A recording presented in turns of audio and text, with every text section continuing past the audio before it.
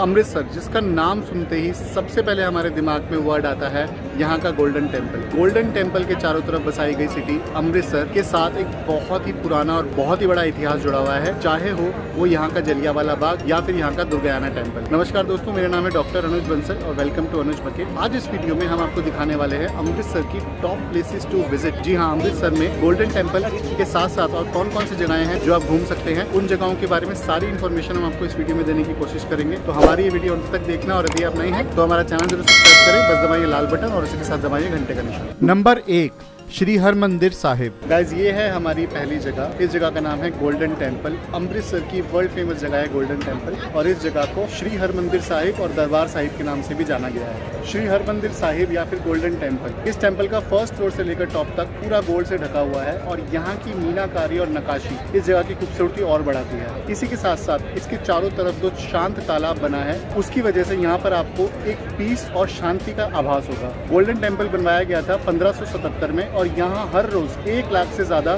श्रद्धालु दर्शन करने आते हैं। गोल्डन टेम्पल की टाइमिंग है सुबह 4 बजे से लेकर रात को 11 बजे तक, और यहाँ पे आने की कोई फीस नहीं है। फ्री ऑफ कॉस्ट आप इस टेम्पल के दर्शन कर सकते हैं। श्री हरमंदिर साहिब या फिर दरबार साहिब, या फिर लोग जिस गुरुद्वारा को गोल्डन टेम्पल के नाम से जानते हैं, यह सिखों की एक ऐसी जगह है जो हर धर्म और हर तबके के लोगों का स्वागत करती है। श्री हरमंदिर साहिब या फिर गोल्डन टेम्पल सिख समुदाय का सबसे बड़ा धार्मिक स्थल माना जाता है। श्री हरमंदिर साहिब का ऊपरी माला और उससे ऊपर का सारा एरिया 24 कैरेट की सोने की परत से ढका हुआ है। श्री हरमंदिर साहिब के अंदर की मीनाकारी और ग्लास वर्क भी आपकी आंखों को बहुत लुभाता है। श्री हरमंदिर साहिब या फिर दरबार साहिब बनवाया गया था 1577 में, जो कि आज भी उतना ही खूबसूरत है। वैसे तो यह जगह 24 घंटे खुली होती है, लेकिन आप दरबार साहिब के दर्शन कर सकते हैं सुबह 4 बजे से लेकर रात को 11 बजे तक। गोल्डन टेम्पल की एंट्री बिल्कुल फ्री है। इनफैक्ट आप यहाँ के लंगर में आपको 24 घंटे खाना मिलेगा, जिसका आपसे कोई शुल्क नहीं लिया जाएगा।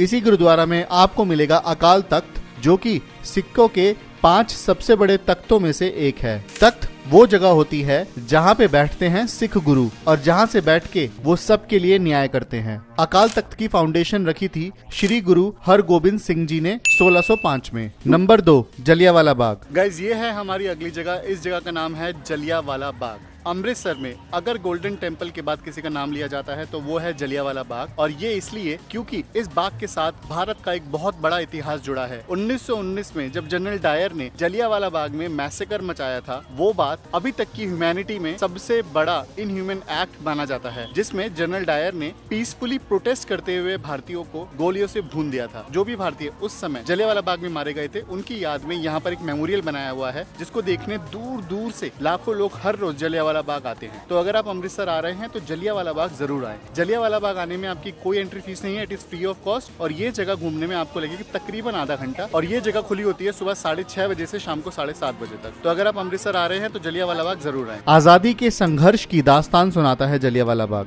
अमृतसर में 6.5 एकड़ में फैला एक पब्लिक गार्डन है जलियांवाला बाग, जो कि आजादी से पहले ब्रिटिश राज में हुए एक नरसंहार की अमानवीय घटना का प्रतीक है। साल 1919 की बैसाखी के दिन जब जलियांवाला बाग में अंग्रेजों के खिलाफ एक पीसफुल प्रोटेस्ट हो रहा था, तब जनरल डायर के हुक्म से ब्रिटिश फोर्सेस ने जलियांवाला बाग में इकट्ठे हुए हर एक हिंदुस्तानी को गोलियों से भून दिया था, जिसमें जवान लोग, बच्चे, बूढ़े और औरतें भी थे। उसी घटना की याद में आज जलियांवाला बाग में फ्लेम ऑफ लिबर्टी मेमोरियल बनाया गया है, जिसका उद्घाटन भारत के पूर्व प्रधानमंत्री डॉक्टर राजेंद्र प्रसाद ने 13 अप्रैल 1961 में किया था। यह मेमोरियल रेड सैंडस्टोन से बनवाया गया है, और यहाँ जलियांवाला बाग के इंसिडेंट में मारे गए लोगों के नाम भी लिखे हैं। जलियांवाला बाग में आज भी आप वो दीवार देख सकते हैं जहां उस इंसिडेंट में चलाई गई गोलियों के निशान आपको इस दीवार पे देखने को मिलेंगे। आज भी इस बाग में वो कुआं है जहां पर कूद के लोगों ने अपनी जान बचाने की कोशिश की थी। जलियांवाला बाग की टाइमिंग है सुबह 6:30 बजे से लेकर शाम को 7:30 बजे तक, और जलियांवाला बाग की एंट्री बिल्कुल फ्री है। Number 3, partition museum. तो गाइस, ये है हमारी अगली जगह। इस जगह का नाम है पार्टीशन म्यूजियम ऑफ अमृतसर। 1947 में भारत को आजादी मिली, और वो साल भारत के लिए बहुत ही महत्वपूर्ण महत्वपूर्ण है, सिर्फ इसीलिए नहीं क्योंकि उसको आजादी मिली, लेकिन इसलिए भी क्योंकि उस टाइम भारत के 2 हिस्से हुए थे, पाकिस्तान और India. Partition museum of Amritsar में आपको पार्टीशन के टाइम के आर्टिफैक्ट्स रखे हुए मिलेंगे। हालांकि ये जगह 1947 में नहीं खुली थी, ये जगह खुली थी उसके एग्जैक्टली 70 साल बाद 2017 में। रिसेंटली खुली है ये जगह और इस जगह को घूमने में तकरीबन आपको आधा घंटा लग सकता है। इस जगह की एंट्री फीस है 100 रुपए, और अगर आप अमृतसर आ रहे हैं तो पार्टीशन म्यूजियम तो आपको जरूर आना है। पार्टीशन म्यूजियम अमृतसर का एक बहुत ही बड़ा टूरिस्ट अट्रैक्शन है जो कि स्थित है अमृतसर के टाउन हॉल एरिया में। 1947 जो कि भारत के लिए एक बहुत ही इम्पोर्टेंट साल है, सिर्फ इसलिए नहीं क्योंकि हमें उस साल आजादी मिली थी, क्योंकि उसी साल भारत के 2 टुकड़े हुए थे, जिसमें से एक था पाकिस्तान और दूसरा था भारत। और भारत का ये पार्टीशन हुआ था 1947 में। इसी पार्टीशन की याद में अमृतसर में बनवाया गया है यहाँ का पार्टीशन म्यूजियम, जिसकी ऑफिशियल ओपनिंग की गई थी अगस्त 17, 2017 में, हमारी आजादी के एग्जैक्टली 70 साल बाद। पार्टीशन म्यूजियम में आपको यहाँ रखे मिलेंगे आजादी के समय की अलग अलग यादें, उस समय के बनाए गए क्रिएटिव आर्टवर्क्स, हमारे क्रांतिकारियों के द्वारा दी गई सैक्रिफाइस और उनपे किए गए जुल्मों के सारे सबूत आपको इसी पार्टीशन म्यूजियम में मिलेंगे। पार्टीशन म्यूजियम की टाइमिंग है सुबह 10 बजे से लेकर शाम को 6 बजे तक, और अगर आप अमृतसर आए तो ये म्यूजियम जरूर देखें। नंबर 4, लाल देवी माता मंदिर। गाइस, ये है हमारी अगली जगह। इस जगह का नाम है माता लाल देवी जी का मंदिर। लाल देवी जी का मंदिर 20वीं सदी की संत लाल देवी जी की रिस्पेक्ट में बनाया गया है। इस मंदिर को बनाया गया था 1989 में। लाल देवी जी एकदम शुद्ध शाकाहारी थी, वो सिर्फ दूध और फलियार पे जिंदा रहती थी। लाल देवी जी का जन्म हुआ था 1923 में लाहौर में, और पार्टीशन के बाद वो इंडिया आ गई थी। लाल देवी जी की मंदिर की टाइमिंग है सुबह 5 बजे से लेकर रात को 11 बजे तक, और यहाँ की एंट्री बिल्कुल फ्री है। तो अमृतसर अगर घूमने आए तो टॉप प्लेसेस टू विजिट में लाल देवी जी के मंदिर का नाम जरूर होना चाहिए। लाल देवी माता मंदिर अमृतसर की एक मस्ट विजिट प्लेसों में से एक है, जहाँ पर आसपास के सभी श्रद्धालु पूजा और अर्चना करने आते हैं। लाल देवी मंदिर बनवाया गया है 20वीं सदी की एक संत लाल देवी के ऊपर, जो कि बनवाया गया था 1989 में। माता लाल देवी जिनका जन्म 1923 में कसूर लाहौर में हुआ था। बचपन से ही माता लाल देवी एक ब्रह्मचारिणी थी और जो कि सिर्फ दूध और फल खा के जिंदा रहती थी। पार्टीशन के बाद माता लाल देवी 1994 में अमृतसर आ गई। माता लाल देवी के मंदिर को मदर इंडिया टेम्पल के नाम से भी जाना जाता है। इस मंदिर की यह मान्यता है कि अगर आपको संतान प्राप्ति का सुख प्राप्त करना है तो आप माता लाल देवी के मंदिर दर्शन करने जरूर आए। इस मंदिर की टाइमिंग है सुबह 5 बजे से लेकर रात को 11 बजे तक, और यहाँ आने की कोई फीस नहीं है। नंबर 5, खैरुद्दीन मस्जिद। वैसे तो अमृतसर सिखों का एक सबसे बड़ा धार्मिक स्थल है, लेकिन वहाँ मुस्लिम समुदाय का एक बहुत बड़ा मस्जिद है जिसका नाम है खैरुद्दीन मस्जिद। ये वही जगह है जहाँ टूटिए हिंद शाह अतुल्ला बुखारी ने अंग्रेजों के खिलाफ एक बहुत बड़ी मुहिम चालू की थी।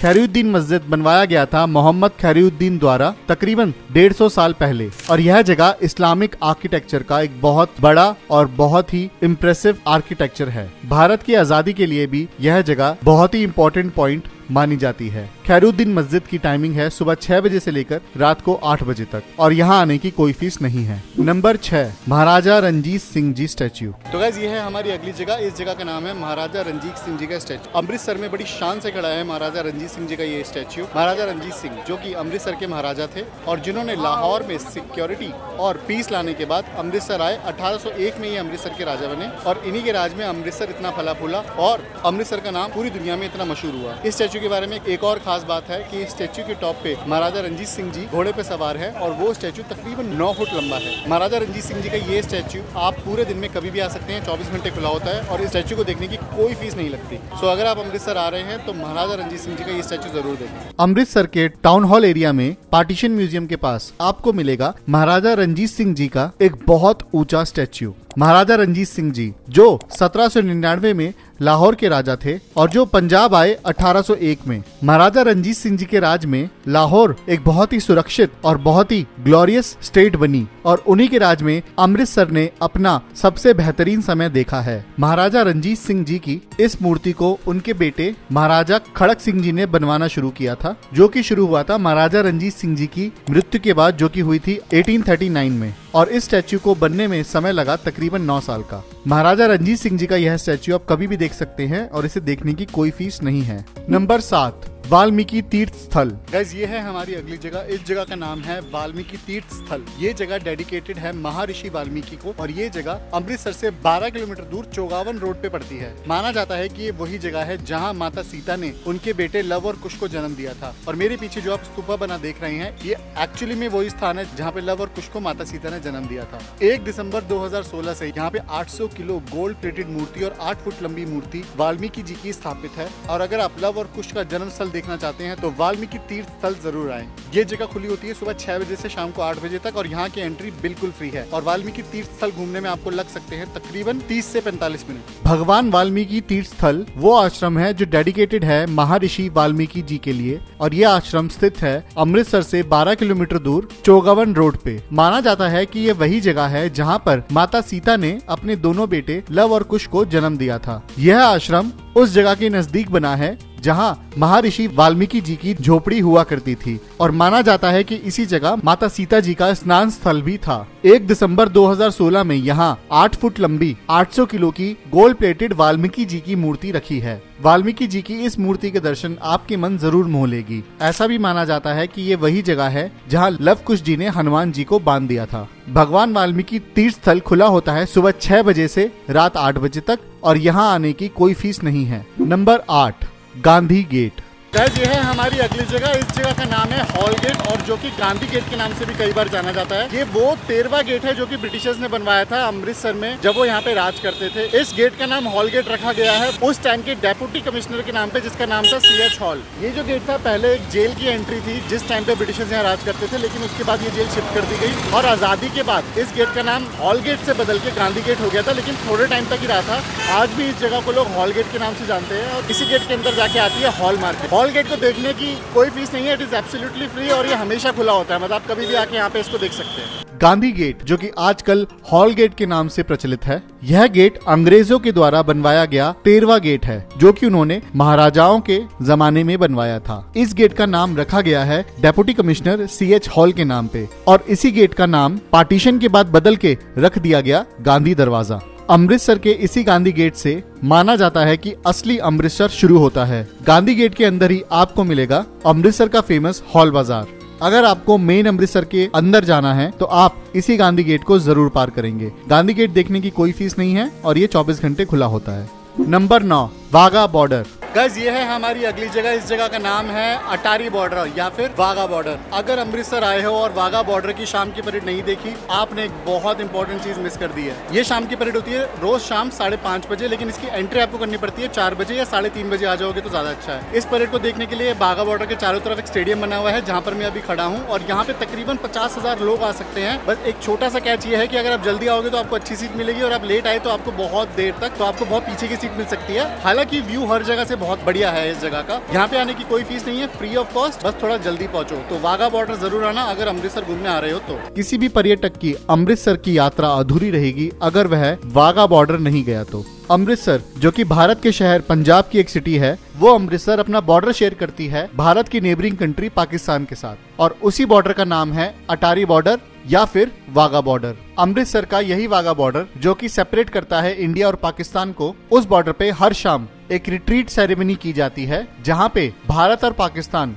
दोनों तरफ के सोल्जर भारत के इस बॉर्डर के गेट की तरफ मार्च पास्ट करते हैं जो कि हर शाम खोला जाता है। इस सेरेमनी में दोनों तरफ के नेशनल फ्लैगों को बदलने के लिए नीचे उतारा जाता है और दोनों तरफ के सोल्जर्स एक दूसरे को सल्यूट करते हैं। वाघा बॉर्डर में एंट्री करने के लिए आपको एक सिक्योरिटी चेक से गुजरना पड़ेगा और क्योंकि सिक्योरिटी चेक में काफी टाइम लग सकता है, इसलिए ये कहा जाता है कि आप इस सेरेमनी शुरू होने के तकरीबन 1 घंटे पहले वाघा बॉर्डर पहुंच जाएं। वैसे तो वाघा बॉर्डर की ये सेरेमनी शुरू होती है शाम को 5 बजे, लेकिन यहाँ की एंट्री शुरू हो जाती है दोपहर 3:30 बजे से और ये सेरेमनी चलती है तकरीबन 6:30 से 7 बजे तक। अगर आपको वाघा बॉर्डर की यह सेरेमनी देखनी है तो हमारा सजेशन रहेगा कि आप जितनी जल्दी वाघा बॉर्डर पहुंचेंगे आपको उतनी ही अच्छी सीट वाघा बॉर्डर की सेरेमनी के स्टेडियम में मिलेगी। क्योंकि वाघा बॉर्डर की यह सेरेमनी फ्री ऑफ कॉस्ट है, आपको इस सेरेमनी देखने के लिए कोई पैसा नहीं देना, इसलिए ये जगह first come first serve basis पे चलती है। अगर आप जल्दी वाघा बॉर्डर पहुंचेंगे तो अपनी मनपसंद सीट ले सकते हैं। नंबर 10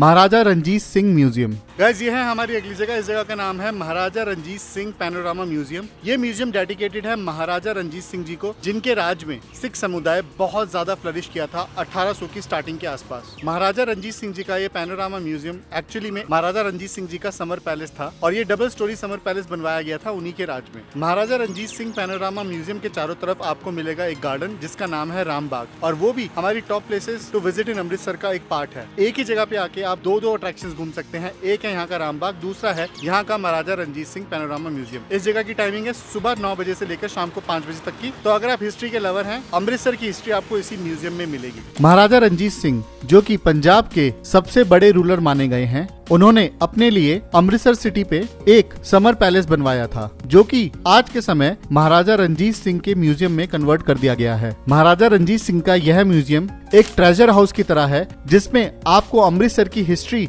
आर्ट और आर्किटेक्चर देखने को मिलेगा। सिख समुदाय की 18वीं और 19वीं सदी की सारी धरोहर आपको महाराजा रंजीत सिंह म्यूजियम में देखने को मिलेगी। महाराजा रंजीत सिंह म्यूजियम की यह डबल स्टोरी बिल्डिंग विजिट की जाती है अमृतसर आने वाले कई सारे पर्यटकों द्वारा। इसी म्यूजियम के चारों तरफ आपको एक हरा भरा बाग दिखेगा, जो कि अमृतसर में राम बाग के नाम से प्रसिद्ध है। ये बाग भी अमृतसर की एक बहुत बड़ी टूरिस्ट अट्रैक्शन है और महाराजा रंजीत सिंह जी का यह म्यूजियम देखते देखते आप ये बाग भी घूम सकते हैं। राम बाग और महाराजा रंजीत सिंह म्यूजियम की एंट्री की टाइमिंग्स हैं सुबह 10 बजे से लेकर शाम को 5 बजे तक, और म्यूजियम की एंट्री टिकट है 40 रुपए, लेकिन राम बाग की कोई एंट्री फीस नहीं है। Number 11 Durgiana temple. तो गाइज ये है हमारी अगली जगह। इस जगह का नाम है दुर्गायाना माता टेम्पल। ये मंदिर देखते ही आपको फील आएगा कि आपने ये जगह पहले भी कहीं देख रखी है, और हाँ बिल्कुल देख रखी है। दुर्गायाना माता टेम्पल लगता है हूबहू दरबार साहिब जैसा, यानी कि गोल्डन टेम्पल जैसा। इस टेम्पल के चारों तरफ भी एक सरोवर है, जिसके सेंटर में दुर्गायाना माता जी का मंदिर स्थित है,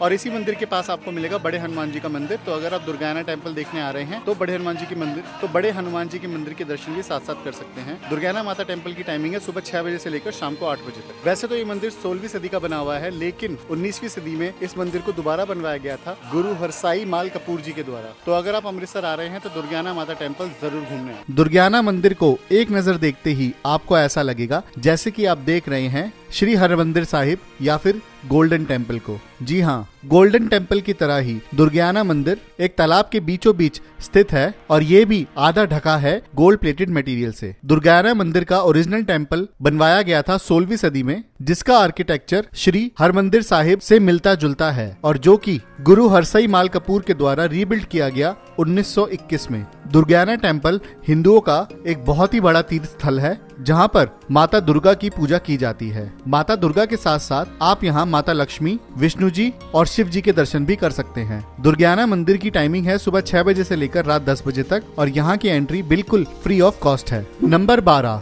गोविंदगढ़ फोर्ट। तो गाइस ये है हमारी अगली जगह। इस जगह का नाम है गोविंदगढ़ फोर्ट। इस फोर्ट का पहला नाम हुआ करता था बैंगन का किला, जब इसे गुज्जर सिंह जी ने बनवाया था 1760 में। उसके बाद इस फोर्ट के साथ बहुत सारे हिस्टोरिकल मूवमेंट जुड़े हुए हैं, जैसे कि ये कि इस फोर्ट को बनने में पूरे 257 ईयर्स लगे थे, यानी कि 250 साल में ये फोर्ट बनकर पूरा हुआ था। अब इस फोर्ट के अंदर आपको म्यूजियम मिलेगा। अब ये फोर्ट एक म्यूजियम में कन्वर्ट कर दिया गया है, जिसके अंदर थियोरेटिकल शो और म्यूजियम के कई सारे शो आपको देखने को मिलेंगे। इस फोर्ट की एंट्री है 45 रुपए की, और ये फोर्ट खुला होता है सुबह 10 बजे से लेकर रात को 10 बजे तक। गोविंदगढ़ फोर्ट आपको पंजाब का इतिहास गा गा कर सुनाता है। गोविंदगढ़ फोर्ट का पहले नाम हुआ करता था भागियन का किला, जो कि बनवाया गया था 1760 में गुज्जर सिंह जी के द्वारा। इस फोर्ट को बनने में लगे तकरीबन 250 साल, और इस फोर्ट ने हमारे भारत के इतिहास के काफी सारे लम्हे जिए हैं। आज के समय गोविंदगढ़ फोर्ट एक लाइव म्यूजियम के तौर पे बदल दिया गया है, जहाँ पे आपको पंजाब की हिस्ट्री देखने को मिलेगी। गोविंदगढ़ फोर्ट के अंदर जो तोशखाना म्यूजियम है, माना जाता है कि पहले वहाँ कोहिनूर हीरा रखा गया था। आज के समय आप गोविंदगढ़ फोर्ट में एंट्री करके यहाँ की काफी सारी फैसिलिटीज का मजा उठा सकते हैं, जिसमें आप बैठ सकते हैं यहाँ की एक विंटेज गाड़ी में। आप देख सकते हैं गोविंदगढ़ फोर्ट का फेमस लेजर शो, और यहाँ की कैंटीन फूड कोर्ट में आप खाना पीना भी कर सकते हैं। गोविंदगढ़ फोर्ट की एंट्री है सुबह 10 बजे से लेकर शाम को 10 बजे तक, और यहाँ की एंट्री टिकट आप सेपरेटली या फिर एक पैकेज के साथ भी ले सकते हैं, जो कि शुरू होती है 150 रुपए से। नंबर 13 हॉल बाजार। तो गाइस जो अगली जगह हम करने वाले हैं वो है अमृतसर का हॉल बाजार। हॉल गेट के अंदर एंट्री करते ही आपको यहाँ पे रिटेल शॉप्स का जो भंडार मिलता है उस मार्केट का नाम है हॉल बाजार। इंडिया की सबसे पुरानी मार्केटों में से एक है ये हॉल बाजार मार्केट, जिसमें मैं अभी घूम रहा हूँ। हॉल बाजार मार्केट में आपको बहुत कुछ मिलेगा, मतलब आपको ज्वेलरी से लेके कपड़े, लेडीज एसेसरीज, खाने पीने का सामान, टेक्सटाइल, चुन्नी, कुर्ती और अमृतसरी जूतियाँ, सब कुछ आपको हॉल बाजार में मिलेंगी। इस मार्केट की खास बात यही है कि अगर आप यहाँ पर आओगे तो यहाँ पे आपके घंटे कैसे बीत जाएंगे आपको पता ही नहीं चलेगा। हॉल बाजार में आने की एंट्री फीस बिल्कुल फ्री है। लेडीज के लिए जगह जन्नत है, घंटों बिताइए यहाँ पे शॉपिंग करते हुए। जैसे कि हमने आपको दिखाया था हॉल गेट, जो कि गांधी गेट के नाम से भी मशहूर था, उसी गेट से अंदर आके आप देख सकते हैं अमृतसर का हॉल बाजार। अमृतसर के गोल्डन टेम्पल और पार्टीशन म्यूजियम के पास बसा है यह हॉल बाजार, जो कि अमृतसर की सबसे बड़ी मार्केट मानी जाती है। इस बाजार में आप ले सकते हैं ज्वेलरी, कपड़े, tailored suit, electronics, ladies accessories, बच्चों के कपड़े, एक आम बाजार में बिकने वाली हर चीज आपको हॉल बाजार में मिलेगी। हॉल बाजार में शॉपिंग करते हुए आप अपनी बार्गेनिंग पावर भी यहाँ दिखा सकते हैं। हॉल बाजार की टाइमिंग है सुबह 9 बजे से लेकर शाम को 7 बजे तक और यहाँ पे आना बिल्कुल फ्री है। Number 14 Khalsa college. गाइस जो अगली जगह आपको विजिट जरूर करनी चाहिए है वो है ये यहाँ का खालसा कॉलेज। हालांकि ये जगह टूरिस्ट के लिए खुली हुई नहीं है, लेकिन आप यहाँ के कैंपस में एक स्ट्रोल जरूर कर सकते हैं। अगर आप एंशिएंट आर्किटेक्चर के लवर हैं, अगर आपको देखनी है एक एंशिएंट आर्किटेक्चर बिल्डिंग, तो खालसा कॉलेज की जो बिल्डिंग है वो 19th सेंचुरी के स्टाइल में बनी हुई है। इसके डोम्स अनियन स्टाइल में बने हुए हैं और एक बहुत ही मैग्निफिसेंट बिल्डिंग आपको यहाँ पे मिलेगी। हालांकि यहाँ के कैंपस और एडमिनिस्ट्रेशन बिल्डिंग सिर्फ स्टूडेंट्स के लिए रिजर्व है, आप यहाँ पे एंट्री नहीं कर सकते, लेकिन बाहर की मेन रोड से यहाँ की बिल्डिंग का नजारा बहुत ही जबरदस्त है। तो अमृतसर घूमते समय ये बिल्डिंग भी जरूर देखें। अमृतसर की ग्रैंड ट्रंक रोड पे बसा है खालसा कॉलेज, और अगर आप अमृतसर घूमने आ रहे हैं तो मेक श्योर करें कि ग्रैंड ट्रंक रोड पे चलते चलते आप इस कॉलेज को रुक के एक बार जरूर देखें। खालसा कॉलेज, जिसकी बिल्डिंग 19वीं सदी के आर्किटेक्चर के स्टाइल में बनाई गई है, जिसमें आपको वेस्टर्न यूरोपियन, इंडियन और पर्शियन आर्किटेक्चर की झलक मिलेगी। खालसा कॉलेज की बिल्डिंग के गुम्बद आपको अनियन की शेप में दिखाई देंगे और यह बिल्डिंग काफी सारी बॉलीवुड मूवीज में भी आपको देखने को मिल सकती है। हालांकि कोई भी आम टूरिस्ट खालसा कॉलेज के अंदर नहीं जा सकता, लेकिन अमृतसर की ग्रैंड ट्रंक रोड से गुजरते हुए यह बिल्डिंग आपको साफ साफ दिखेगी। खालसा कॉलेज की यह बिल्डिंग आप किसी भी समय देख सकते हैं और इसका आपको कोई चार्ज नहीं देना पड़ेगा। नंबर 15 पुल कंजरी। तो गाइस ये है हमारी अगली जगह। इस जगह का नाम है पुल कंजरी। महाराजा रतन सिंह के राज में ये जगह बनवाई गई थी। ये एक्चुअली में एक वाटर टैंकर है जिसके चारों तरफ आपको पौड़ी दिखेंगी। पौड़ी मतलब स्टेप्स। तो ये माना जा सकता है कि ये एक स्टेप वेल की तरह है। पुल कंजरी की सबसे खास बात यह है कि ये ऐसा वेल था जहाँ पर आदमी, औरत और जानवर तीनों के लिए नहाने पीने के लिए पानी अवेलेबल था, और आदमियों के लिए मर्दाना करके घाट था जहाँ पे सिर्फ और सिर्फ आदमी लोग नहा सकते थे, और औरतों के लिए जनाना करके घाट है जहाँ पे सिर्फ औरतें नहा सकती थी। और वो इस तरीके से था कि वो किसी को दिखाई भी ना दे। जानवरों के लिए पानी पीने के लिए एक अलग से रैंप उतारा गया था बहुत बड़ा, ताकि जानवर भी यहाँ पे आके नहा सके, पानी पी सके। तो उस जमाने का एक ये बहुत ही मशहूर वाटर स्टोरेज वेल था। इस जगह पे आने की कोई फीस नहीं है। ये जगह है वाघा बॉर्डर के पास। तो जब भी आप वाघा बॉर्डर करने आएंगे तो 1 घंटा पहले आइएगा और पहले पुल कंजरी आके देखकर फिर वाघा बॉर्डर का शो देखिएगा। पुल कंजरी में आने की कोई फीस नहीं है, it is free of cost, और ये खुला होता है शाम को 7 बजे तक। अमृतसर के वाघा बॉर्डर से तकरीबन 15 मिनट की दूरी पर महाराजा रंजीत सिंह द्वारा बनाई गई एक और हिस्टोरिकल साइट है जिसका नाम है पुल कंजरी। पुल कंजरी, जो कि अमृतसर से तकरीबन 35 किलोमीटर की दूरी पे स्थित है, यह महाराजा रंजीत सिंह द्वारा बनाया गया एक कुआं यानी कि वेल है, जो कि इस्तेमाल हुआ करता था जेंट्स, लेडीज और जानवरों के पानी पीने के लिए। राजस्थान और पंजाब के काफी सारे क्षेत्रों में इस जगह को बाउली के नाम से भी जाना जाता है। पुल कंजरी बाउली में लेडीज एंड जेंट्स एक साथ नहा सकते थे, क्योंकि यहाँ पे लेडीज के नहाने के लिए एक सेपरेट जगह बनाई गई है जहाँ से उन्हें नहाते हुए कोई ना देख सके। पुल कंजरी में जानवरों के नहाने और पानी पीने के लिए अलग से एक रास्ता बनाया गया था, जहाँ से जानवर आसानी से उतर के इस कुएं में आ सके। पुल कंजरी आने की कोई फीस नहीं है और यहाँ की टाइमिंग है सुबह 10 बजे से शाम को 6 बजे तक। और इस जगह की सबसे खास बात यह है कि इसी जगह से आप देख सकते हैं इंडिया और पाकिस्तान के बॉर्डर की फेंस वायरिंग। नंबर 16 बड़े हनुमान जी का मंदिर। भाइयों जो अगली जगह हमें आपको दिखानी है वो है ये बड़े हनुमान जी का मंदिर, जो कि है अमृतसर में। हालांकि अमृतसर में गोल्डन टेम्पल बहुत फेमस है, लेकिन यहाँ पे बड़े हनुमान जी की भी बहुत बड़ी मान्यता है। यहाँ पे श्रद्धालु लोग आते हैं पुत्र की प्राप्ति के लिए। जो यहाँ पे प्रार्थना करता है, ऐसी मान्यता है कि जो यहाँ प्रार्थना करता है उसे पुत्र की प्राप्ति हो जाती है। बड़े हनुमान जी मंदिर से एक बहुत ही बड़ा इतिहास जुड़ा हुआ है, जो कि है रामायण काल का। माना जाता है कि यहाँ पे लवकुश जी ने हनुमान जी को पेड़ से बांध दिया था, और यहाँ पे जो हनुमान जी की मूर्ति है वो, यहाँ पे जो हनुमान जी की प्रतिमा है वो बैठी हुई है, यानी यानी कि इसका मतलब ये कि हनुमान जी की प्रतिमा इस मंदिर में आराम कर रही है। बड़े हनुमान जी की टाइमिंग है सुबह 6 बजे से लेकर दोपहर 1 बजे तक और शाम को 4 बजे से लेकर रात को 9 बजे तक। और यहाँ की एंट्री बिल्कुल फ्री है। तो यदि आप अमृतसर घूमने आ रहे हैं तो बड़े हनुमान जी के मंदिर में दर्शन करने जरूर आए। हर साल यहाँ लंगूरों का फेस्टिवल भी होता है। इसका मतलब ये कि उस फेस्टिवल के दिन यहाँ के बच्चे यहाँ पे वानर बनते हैं यानी कि लंगूर बनते हैं। वो फेस्टिवल भी पूरे वर्ल्ड में बहुत फेमस है। अमृतसर का बड़े हनुमान जी का मंदिर उन मंदिरों में से एक है जहाँ जाकर और जहाँ दर्शन कर आपकी पुत्र प्राप्ति की इच्छा पूरी होती है। बड़े हनुमान जी का यह मंदिर अमृतसर के कुछ विशेष मंदिरों में से एक है और इस मंदिर की सबसे खास बात यह है कि यहाँ पर हनुमान जी की मूर्ति बैठी हुई मुद्रा में है और इस मुद्रा में ऐसा लगता है जैसे हनुमान जी विश्राम कर रहे हों।